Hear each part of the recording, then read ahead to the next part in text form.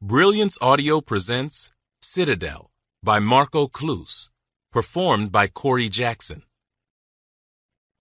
I remember you, the voice said from the back of the room.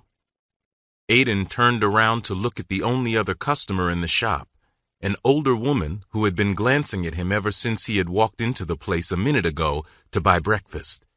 It was an automated shop, prepared food placed in transparent compartments along 3 of the 4 walls for customers to browse, so there was no clerk to overhear them.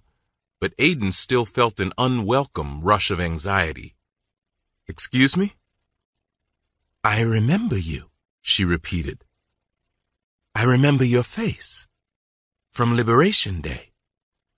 "I'm not sure I know what you mean," Aiden said, careful to keep his discomfort out of his voice. I scanned ID tags at the spaceport for the prisoner transport, she said. I don't remember your name, but I'm pretty good with faces. You were with the Blackguards. I assigned you to one of the shuttles. Aiden forced a surprised smile that he hoped looked nonchalant. "I think your memory's playing tricks on you. I'm a local. I was home on Chrysaeus on Liberation Day, getting drunk with the rest of the city when the last fuzzhead left." The woman's eyes narrowed. He had inflected his Oceanian with just enough of his mother's Chrysaeus timbre that it must have shaken her conviction at least a little. Which part of the city? She asked. "Second Canal Belt right off Civic Square." Fancy part of town, the woman said. She seemed to appraise him anew with the fresh information in her mind. I lived on Chrysaeus for 3 years, out on the 8th Belt. "By the University Quarter," he guessed, and she nodded. Well, she said, maybe my memory is playing tricks on me. Maybe I remember your face from there. Either that or you have a twin who was in the Fuzzhead military. My apologies. Nobody wants to be mistaken for one of those people. Aiden shrugged with a smile. "No offense taken. It was a strange time. Seems like a bad dream after all these years." She nodded and mirrored his smile, but hers didn't quite reach her eyes. Aiden returned his attention to the wall of food compartments, but having been identified by a local had unsettled him, and he just wanted to get out of the shop as quickly as possible without looking like he was running away. He picked 2 meals in what he hoped didn't seem like a random fashion and opened the compartments with his ID pass, making sure to be obvious about it so the woman behind him could see his Oceanian identification.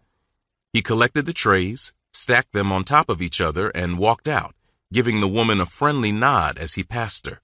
When he was outside in the sun, he glanced back and saw that she was following him with her gaze, the suspicion still evident on her face.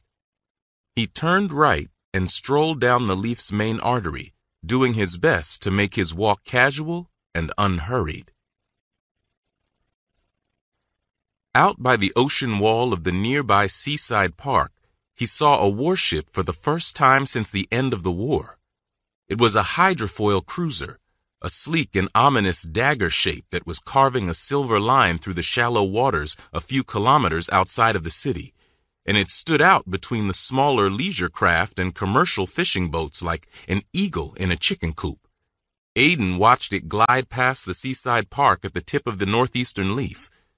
During the war, which had been brief for Oceania until Grecia had subdued and occupied the planet, the Oceanians had used these hydrofoil cruisers to good effect against the attackers as highly mobile seaborne anti-air platforms and artillery support. The mood in Adrastea had changed a little in the 2 weeks since the insurgent attack on Rhodia, but the hydrofoil cruiser off the coast was the first visual indicator that Oceania was preparing for conflict.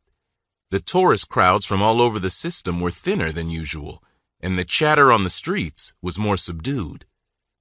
Aiden stepped around a cluster of Palladians who were showing off the panorama to some far-off friends or relatives via ComTab projections, chattering and gesturing. Palladian was the one language in the system in which he could not even guess at the content of a conversation, but the laughs and the facial expressions supplied that information clearly enough.